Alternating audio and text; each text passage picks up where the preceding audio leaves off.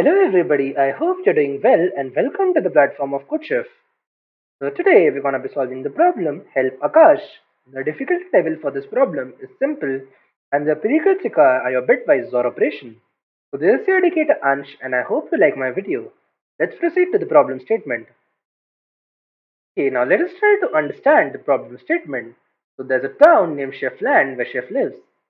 Only one can enter the chef land through visa which is granted through head chef in the town named Chef Sanjeev Kapoor. Chef Sanjeev is very interested in a single bit operation, more specifically XOR operation. Hence, he devised a test to get into chef land. In the test, he may give a number n, say digits a1, a2 up till an, where ai represents the ith digit of n. One must return him the number x with packets of digits say x1, x2, x3 up till xn minus 1, where xi represents the ith packet of the digits of x print print as it is if the length of digit of n is 1, my xi is equals to ai XOR ai plus 1 if my I is between 1 and n minus 1, and for the last digit I have to take my an XOR a1 which is the first element if my I is the last digit which is nth. Your friend Akash wants to be a chef in Chefland, but for that he has to pass the test of head chef to get the visa. Help Akash to pass the test. Okay, so basically in this question it is given that we have a string containing of digits. So basically these are digits given in the question. Now I have to generate my another string which is x, which can be generated in the following way, that we can just choose my xi to be any generalized ai XOR plus 1, ai XOR ai plus 1, which is nothing if my I is any integer between 1 and n minus 1, and if it is my last integer, then the string is cyclic. So we have to choose an XOR a1. Right? So this is what the question is saying. So now let me demonstrate what the question is saying is this using the sample test cases.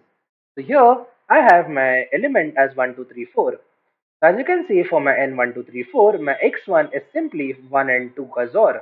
So 1 XOR 2 which is 3. Right? So let me just also remind you what is a bitwise XOR property.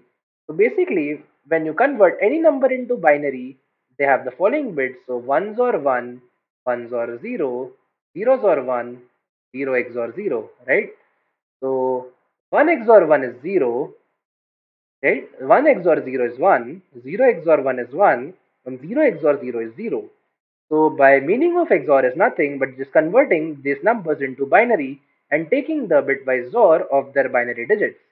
So this is what the XOR is saying, right? So 2 XOR 1 is nothing but 0 1 0 XOR 0 0 1, which is 0 1 1, which is nothing but 3.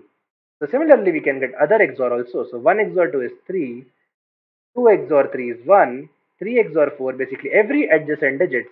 So 1 XOR 2 is 1, 2 XOR 3 is 1, 3 XOR 4 is 7, and 4 XOR 1 is 5. And hence the answer is 3175.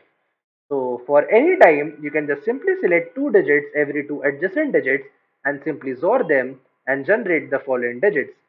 So in the second case, my 5 XOR 7 is 2, my 7 XOR 2 is 5, my 2 XOR 8 is 10, 8 XOR 5 is 13, and 5 XOR 4 is 1, and for the last digit which is 4 XOR 5 is 1.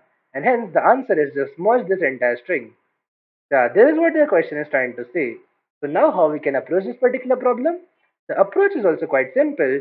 Just you have to traverse through numbers. So basically, for any two adjacent numbers, so I'll just traverse having a for loop for I till n, and simply I can take XOR of ai XOR ai plus 1.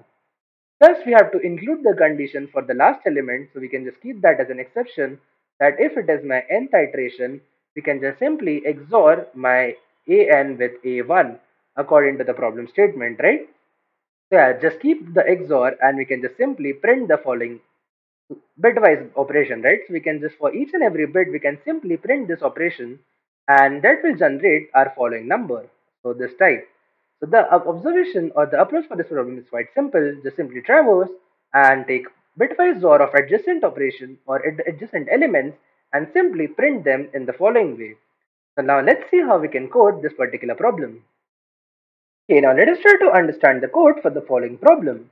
So here I included all my header files necessary.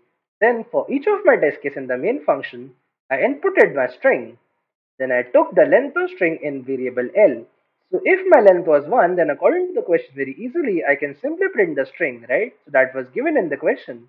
Otherwise, if the length is greater than 1, then we can apply our algorithm that we can just try to generate for each and every generalized I except the last one. The answer is nothing but the XOR of the adjacent elements, right? So from the string, we can easily generate the adjacent elements. Doing si minus 0 will nothing but return the difference between the string 1 and the string 0, which is nothing but 1 itself. Or for any generalized I, it will be the difference between the digits, and that will return the digit itself in integer representation. So yeah, even I plus 1 minus 0 will do the same thing. So we just took the bitwise XOR of the adjacent elements, and yeah, for doing this for n minus 1 operations, and then for the last operation with the last digit, we can simply take it with the first digit and get our answer. And while doing so, we can just simply keep on printing this according to the output format. And yeah, this will give us the answer for the following problem. Now let us run our code on the sample test cases to understand whether this works according to our approach or not. So as you can see, we got the exact same answer given in the sample output. So yeah, this seems to be correct. Now let us submit our code on the actual test cases to evaluate whether this works correctly or not. Okay, so as you can see, we got the correct answer for the following problem, and yes, this becomes the correct way to do this particular problem. So now let's see how we can, or what type of mistakes people could make in this particular problem. So here, nothing was too much complicated. The straightforward, just take adjacent elements and keep XORing them to get your answer.